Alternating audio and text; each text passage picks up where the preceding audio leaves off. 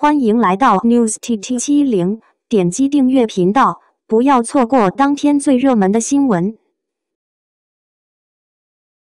杨紫采访，透露与肖战拍哭戏没被感动，谈粉丝行为偶像买单略讽刺。近年来，杨紫在影视方面取得了优异的成绩，所拍摄的电视剧非常受观众喜爱，并成为爆款剧，并且新戏一部接着一部。目前，杨紫待播剧便有余生清簪行，并且还正在拍摄女心理师。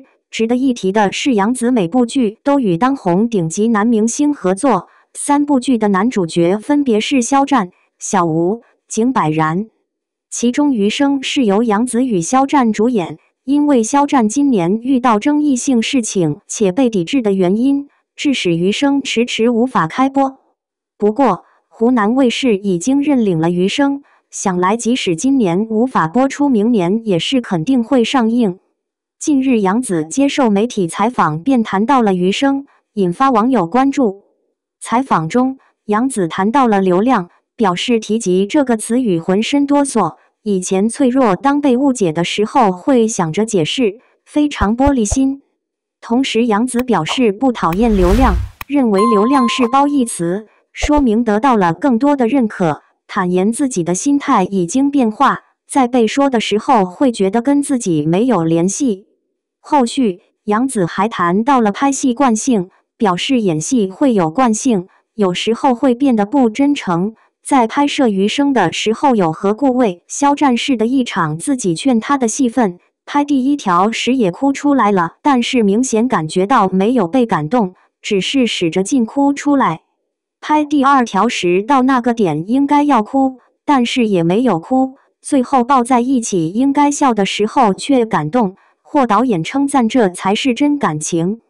其他采访中，杨紫还谈到与粉丝的联系是相爱相杀，表示粉丝喜欢自己是因为认可了自己的作品，当自己颠儿的时候粉丝会提醒冷静，当自己难受时粉丝会表示不离不弃，这种感觉会让自己很温暖。后续，主持人问杨紫怎样形成与粉丝的良性互动联系，并且还 cue 到肖战，提及因为今年看到有顶流明星因为粉丝的一些冲动行为导致偶像买单，问杨紫如何看待，显然此处是指的肖战。杨紫还被问是否担心这样的事情发生自己身上，其表示当然，我觉得比较开心的一点是他们看了我的作品喜欢的我，因为我觉得我不是那种吸粉，就是觉得那种看了我一眼或喜欢我的外形就我好爱你，其实不是，他们每年都会看我的作品，其实这也是我的一个压力，他们太明白我每一年的变化有没有进步，他们也是导致我更想去演好的原因，不想让他们失望。不过前半句被热议有讽刺的意思，认为流量明星没有代表作，仅是外形被喜欢。肖战迎来2大喜事，开启里程碑庆典，球迷感觉巅峰回归。2021年对于肖战来说是不平凡的一年，这一年，肖战的事业有了长足的进步。那也好，才红了2年，事业刚刚起步，忙点总是好的。近日，肖战主演的2部新剧相继官宣，《玉骨遥》结束了，《余生》请多指教即将上线。在影视剧方面，肖战也在不断进化，每年都有新的影视剧播出，观众已经迫不及待地想要看到他们余生了。除了演艺事业的快速发展，肖战的商业价值也越来越大。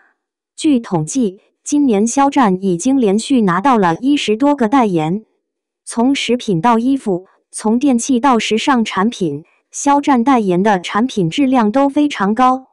可见，肖战对于获批产品的质量要求很高，可靠的。为什么说肖战代言的产品靠谱呢？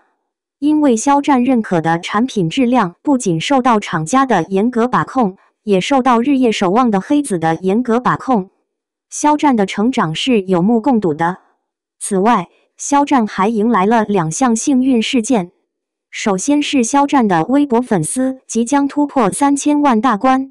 可以看到，肖战目前的微博粉丝是2946万，3000万中还有54万。虽然目前增长缓慢，但终究会有所突破，时机不晚。3000万粉丝对于肖战来说意义重大，这说明肖战已经进入了3000万的前列。这样的增长速度，在娱乐圈是非常少见的。肖战在短短2年内就实现了这一目标，值得祝贺。预计肖战工作室和肖战球迷将在此时庆祝3000万粉丝里程碑庆典即将开始。另一件喜事是，肖战即将迎来自己的30岁生日。肖战出生于1991年10月5日，再过不到2个月，肖战就30岁了。每个人都知道30年对于一个男人来说意味着什么。肖战30岁时，事业发展迅猛，这是他送给自己最好的礼物。在他的第1年，最重要的是他的职业生涯。现在肖战的事业蒸蒸日上，他实现了自己30年的人生目标。肖战的2个幸运事件很可能会同时出现。距离他30岁生日还有50多天，他还有3000万的50万多粉丝，他们走到一起，真的是双喜临门。球迷们看到肖战迎来了2件大事，大家都感叹肖战又回到了巅峰。今年堪称肖战出道以来的最强年。肖战今年没有绯闻，开启了新的戏剧事业。如此丰富的资源分布，想不想想都很难。以后的肖战只会越来越强。刘亦菲胡歌拿错对方奖杯 ，Queen 或 king 不重要，重要的恰好是他们。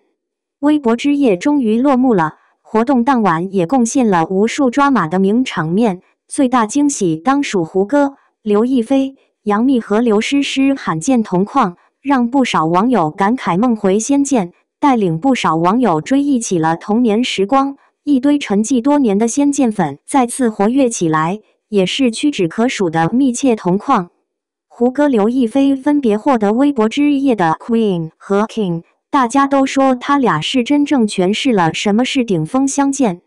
有人发现刘亦菲、胡歌拿错对方奖杯 ，King 和 Queen 直接拿反了，两位真的有点可爱的搞笑在身上。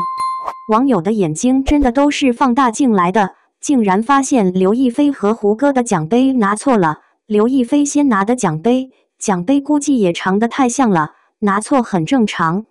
胡歌、刘亦菲微博之夜的同框，也让人不禁想起了娱乐圈的变化。曾经当红的小生小花，都已经成为了实力派的大明星。胡歌曾经遭遇了严重的车祸，一度演艺事业停摆，但是他没有放弃。凭借《轩辕剑之天之痕》《伪装者》《琅琊榜》《县委大院》等剧赢得了观众和业内人士的尊重和喜爱，而且摆脱了流量小生的称号，成为了实力派演员。如今的他已官宣结婚生子，生活幸福。刘亦菲被称为天仙出道就是高峰，用4年的时间走完了别人10几年的路，从一个清纯可爱的少女，成长为了一个国际大女主。她参演了迪士尼真人版《花木兰》，打破了多项票房纪录，展现了中国女性的魅力和力量。